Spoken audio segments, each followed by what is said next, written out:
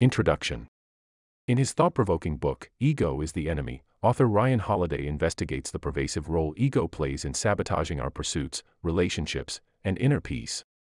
Through historical anecdotes, case studies, and philosophical insights, Holiday makes the case that learning to dismantle our egotistical impulses is the key to overcoming obstacles, sustaining success, and living fulfilled lives. The book examines how an untamed ego fueled by pride, self-importance, and entitlement can undermine our goals and poison our interactions at every stage, from ambition and achievement to failure and reflection. Chapters provide frameworks for managing ego by promoting humility, self-awareness, and discipline in our moment-to-moment choices. By curbing egotism, Holiday argues we clear space for courage, creativity, and connection to thrive. In addition to conceptual chapters, Ego is the Enemy contains focused exercises designed to target the ego's tricks. These interactive activities make introspection around our subtle egotistical habits more concrete. Through journaling techniques, behavioral adjustments, and conceptual reframing, the exercises both illuminate the ego's stealthy influences and strengthen our capacity for integrity by countering self-centered tendencies. Attaining Success: How to Think. Holiday argues that when we attain success, our ego often grows out of control and we lose perspective. We start to believe our own hype and think we can do no wrong. This hubris leads smart people to make avoidable mistakes. To keep ego in check after reaching major goals, Holiday advises staying humble and disciplined in your thinking. Don't let success inflate your sense of self-importance. Remember that luck and help from others played a role. No one succeeds 100% due to their own awesomeness. Also, focus on the process rather than the prize. Enjoy the journey of working and learning, not just the end result. View success as a starting point to set new, ambitious goals. Stagnation and complacency kill progress. Moreover, just because you succeeded once doesn't guarantee future success. So stay hungry and humble. Don't rest on your laurels or assume you have a formula for achievement. Maintain a beginner's mindset, willing to learn and see flaws. Finally, build an inner scorecard to track your goals and standards, not external validation. Don't need awards or titles to feel worthy. Measure yourself against your own metrics, not what society dictates. Define what success means for you. Exercise: Avoid self-promoting talk. In this exercise, Holiday challenges readers to avoid self-promoting talk for a week. This means refraining from mentioning accomplishments, telling boastful stories, name-dropping, discussing possessions as status symbols, and using any speech that could be construed as egotistical. The purpose is to become more self-aware of how often we self-promote to seek validation or feed our ego. It highlights our bad habit of inserting self-importance into conversations unconsciously. Holiday notes that avoiding self-promotion requires being tactical. Deflect praise and compliments by crediting others or focusing on the work itself. Downplay achievements as merely single data points, not self-defining. Frame setbacks as opportunities, not as some personal failure. You should also avoid negative self-talk while avoiding self-promotion. Self-criticisms can subtly fish for reassurance. Stay objective and humble without needing to lift or beat yourself up.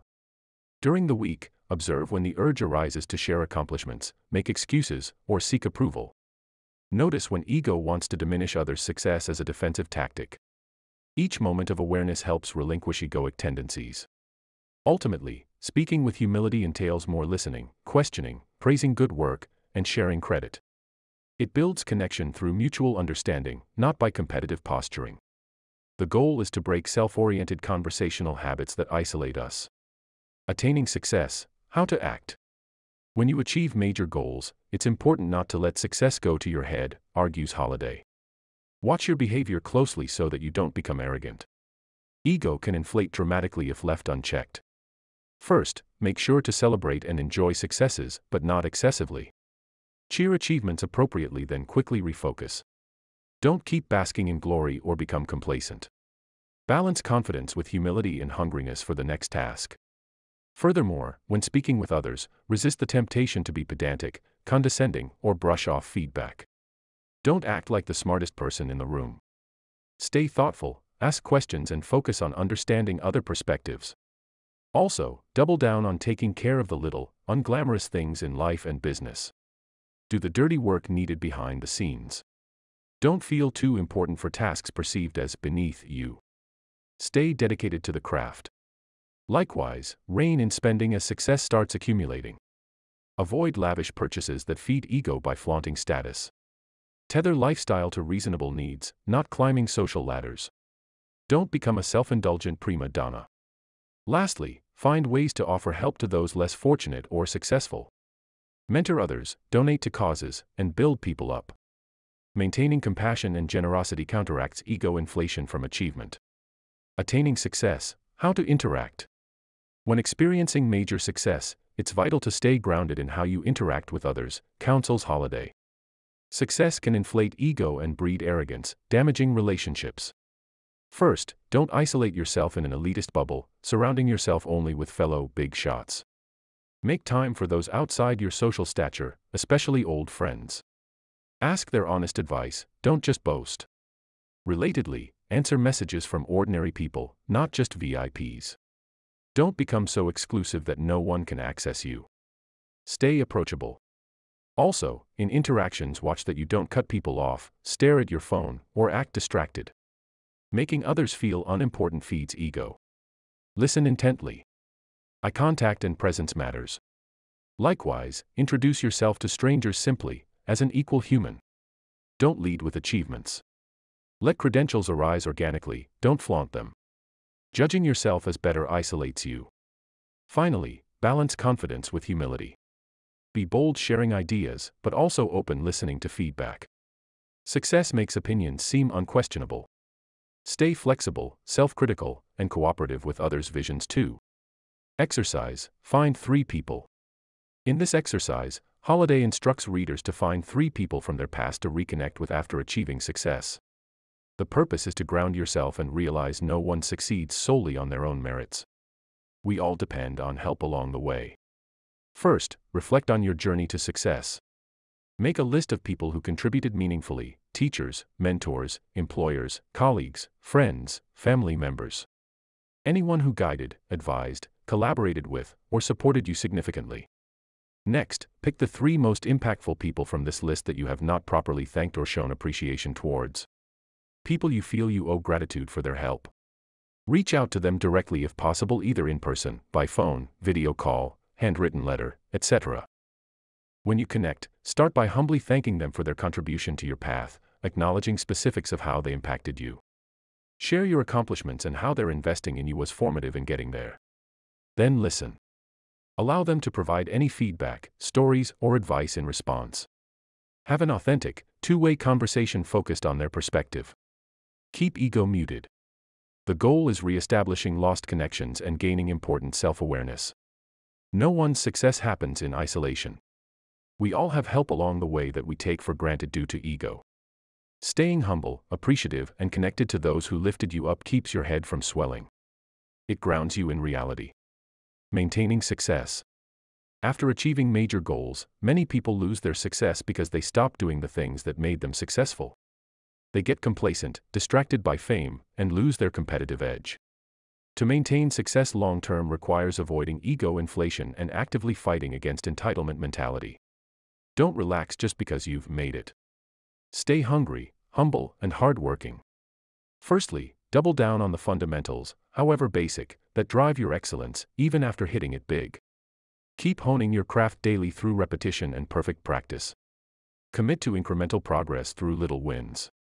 Secondly, maintain connections to mentors who will honestly assess your work and give feedback for improvement. Don't surround yourself with sycophants. Actively collaborate with others who have authority to criticize you. Likewise, find ways to reinvent yourself before external forces require it. Disrupt your own comfort zones. Mimic the creativity that brought your initial success. Think long-term for continued relevance, avoiding complacency. Lastly, keep gathering knowledge and learning. Read books, take classes, have curiosity about diverse topics. The more narrow your specialty, the more broadly you need to self-educate to stay innovative and adaptable. Exercise, be a manager. In this exercise, Holiday challenges readers in leadership roles to complete a 1-week management cleanse to rein in ego and improve their managerial skills. First, you must resist micromanaging your employees and team. Give them full autonomy and responsibility for their work. Don't hover over them or constantly check in. Show trust by allowing independence. Second, when employees bring issues to you, try responding with open-ended questions rather than solutions. Ask, "What do you think you should do?" Guide them to problem solve on their own through inquiry. Don't always force your expertise upon them. Third, rather than direct harsh criticism at employees, sandwich criticism between genuine praise and encouragement. Point out issues while emphasizing the value they bring and your confidence in their abilities. Soften the blow to motivate improvement. Fourth, when employees do good work, give public and private praise describing specifics of what they did well. Recognize their efforts openly and to them directly. But balance with offering future constructive feedback too. Finally, admit your management mistakes to employees. When you make a poor decision or handle something incorrectly, own up to it transparently. Express you don't have all solutions as a leader. Show humility. The goal of this cleanse is developing employees' independent thinking and skills rather than showcasing your expertise. It counters authoritarian tendencies from ego by building up your team's confidence through inquiry, support, and admitting fallibility. Leading well requires humility. Recovering from failure. Experiencing major failures and setbacks can be emotionally crushing. However, Holliday argues that these difficult situations provide enormous opportunities for growth and improvement, if handled correctly. The key is managing your ego. Humiliating failures often trigger ego to act defensively and blindly. You might make excuses, blame external factors, or retaliate angrily to salvage self-image. However, this avoids honest self-assessment. Or ego might cause excessive wallowing in self-pity, preventing any forward progress. Instead, meet failure with humility, objectivity, and perseverance. First, take full ownership of your mistakes without making excuses. Accountability allows clear evaluation of what went wrong so you can improve. Also examine factors truly outside your control. Secondly, learn from those who criticize you. Listen sincerely to detractors and receive feedback openly, even if emotionally difficult. Set ego aside. Finally, persevere through the long, unglamorous process of rebuilding. Have faith your efforts will lead to growth. Manage expectations but stay determined. Each small win renews momentum. Ultimately, Holliday recommends that her book's readers engage in these two exercises.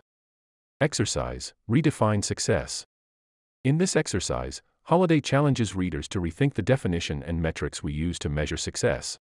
Society's standards like money, fame, status often fuel ego and create unrealistic expectations. We need internal metrics. He first advises writing down traditional markers you currently use to track success, things like pay raises, awards, publicity, social media followers. These quantify external validation. Now question if chasing these overly inflates ego by breeding comparison, self-promotion, and entitlement. Do these capture true success qualities like learning, creativity, relationships? Or do they just boost image? Next, make 2 lists of new metrics to define success going forward. Integrity-based ones focused on character and effort. For example, honesty, patience, dedication, wisdom. And impact-focused ones based on how you better society. Like helping struggling folks, creating opportunities through jobs, donating money, or volunteering time to noble causes. Refer regularly to your new metrics when evaluating your direction. Are you progressing per standards of strong character and positive contribution? Or have old markers like money and fame distracted you? Essentially, Holliday wants readers becoming more introspective and socially conscious when measuring success. Rather than chase superficial external validation which often harms integrity and community, focus on spiritual wisdom within and spreading compassion outward through service. This keeps ego in check and nurtures fulfillment. Exercise, don't hate. In this exercise, Holliday challenges readers to go 1 week without expressing hatred or ill will towards anyone, even privately in your own mind. The goal is recognizing how much ego fuels resentment and animosity. First, notice how often complaints about others, gossip, calling out people online, bitterness towards exes, jealousy over friends' success, dominate mental chatter. These grievances often serve ego more than justice. Catch yourself wishing misfortune on perceived enemies. Observe the emotional charge behind terms like despise, loathe, can't stand when discussing people. This reveals ego's self-righteous judgments and unhealthy attachment to being right. Also reflect on past hatred. Consider if detesting certain teachers, parents, exes kept ego's narrative alive rather than accepting reality. Ask if vilifying public figures was to feed your own importance. Attempt to see hostile situations from opposing sides. Develop empathy for why people act as they do. Recognize complexity in others' behavior and hurtful miscommunications. Perhaps ego prejudged. When feeling hatred arise during the week, pause and challenge the assumption. Question if ego exaggerates offenses. Then consciously send well wishes. Break cycles of resentment.